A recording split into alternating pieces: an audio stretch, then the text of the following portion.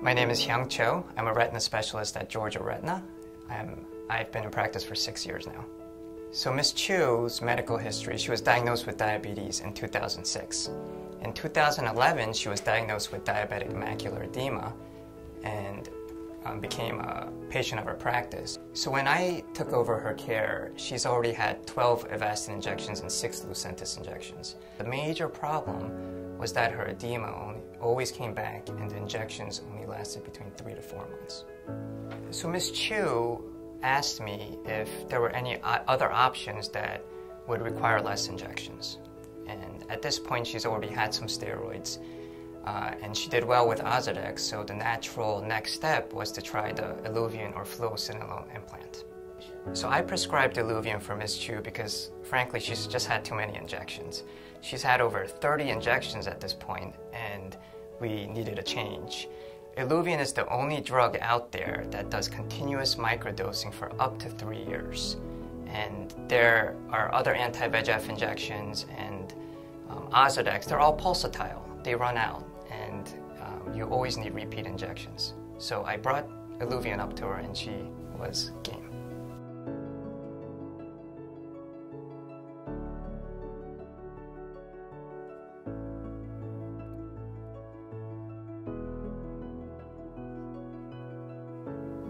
Prior to ILUVIEN, she always had her edema come back. After ILUVIEN, she did not have any recurrent edema, and it's been 3 years since her last ILUVIEN injection, and her vision is doing great, her pressure is good, and her edema is gone. So as I was treating Ms. Chu's right eye, I noticed that her left eye started developing edema too. So instead of giving her 30 injections in her left eye, we decided to give her 1 anti-VEGF injection, followed by ILUVIEN 1 month later, and I followed her almost a year out since that ILUVIEN injection, and she has not needed another injection since. After I give ILUVIEN, I see patients usually between 4 to 6 weeks, mainly to check their pressure and to evaluate their response. After that, I see patients every 3 months for up to 1 year, and if they're doing well at that point, I see patients every 6 months. And it's very important to follow these patients after ILUVIEN to monitor their pressure, vision, and IOP. So the 3-year anniversary for Ms. Chu's ILUVIEN in her right eye is coming up. She has not had any recurrent edema up to this point, but if she does develop some edema, we both have no hesitation to give her another ILUVIEN injection. Since ILUVIEN, Ms. Chu has not needed another injection, and she's ecstatic. She has less doctor visits. As you know, she's 73, but very active. She loves to knit, she loves to bake, she loves to travel, especially to see her grandkids. So less doctor office visits mean more time to do what she enjoys. So I've treated over 30 patients with ILUVIEN now, and in general, they've done very well. One advice I could give to retina specialists is to not wait so long to treat patients. You don't have to give them 20 anti-VEGF injections prior to making the switch. I find that patients do better when you treat them sooner and when their edema is not as severe. I would recommend ILUVIEN to my peers because ultimately everyone wants less injections, especially our diabetic patients because it's a multifactorial disease and they have a lot of doctor visits that they have to go to. They have to see their internist, their cardiologist, their endocrinologist, their ophthalmologist, and it all adds up. Although ILUVIEN is a steroid, its continuous microdosing is at a low dose, so the risk I found of IOP spikes is much lower than with other steroids.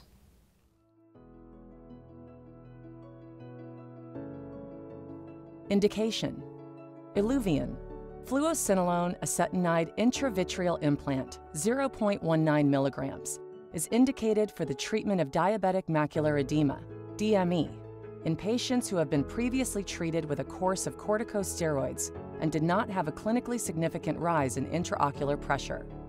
Contraindications: ILUVIEN is contraindicated in patients with active or suspected ocular or periocular infections, including most viral diseases of the cornea and conjunctiva, including active epithelial herpes simplex keratitis, dendritic keratitis, vaccinia, varicella, mycobacterial infections, and fungal diseases.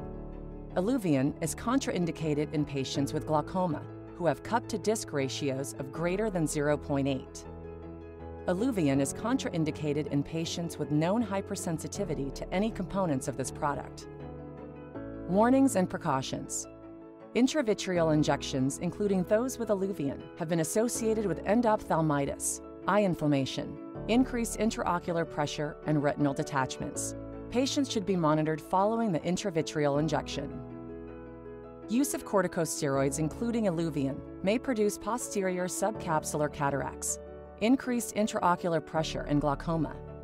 Use of corticosteroids may enhance the establishment of secondary ocular infections due to bacteria, fungi, or viruses. Corticosteroids are not recommended to be used in patients with a history of ocular herpes simplex because of the potential for reactivation of the viral infection.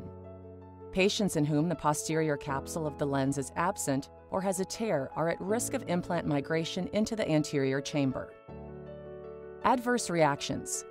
In controlled studies, the most common adverse reactions reported were cataract development, ILUVIEN 82%, sham 50%, and intraocular pressure elevation of greater than or equal to 10 millimeters of mercury, ILUVIEN 34%, sham 10%.